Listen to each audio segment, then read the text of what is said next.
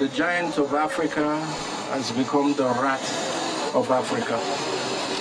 It's a shame. I'm here in solidarity with my comrades, my children, my grandchildren, and this is the life I've chosen from henceforth to lead, to be that facilitating factor, to be the ginger, to encourage young, exceptional Nigerian youths, for them to know, for them to finally realize that the future of this country lies in their hands.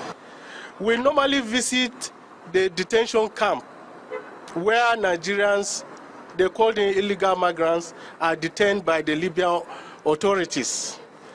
They are not only Nigerians detained, there are other nationalities like Ghanaians, Gambia. So Nigerian embassy visits that place to identify his own people.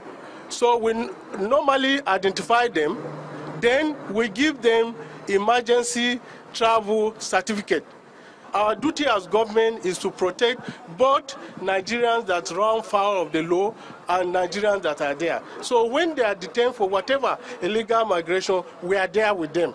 We exist in Libya to serve the interests of Nigerians, and we have been doing that.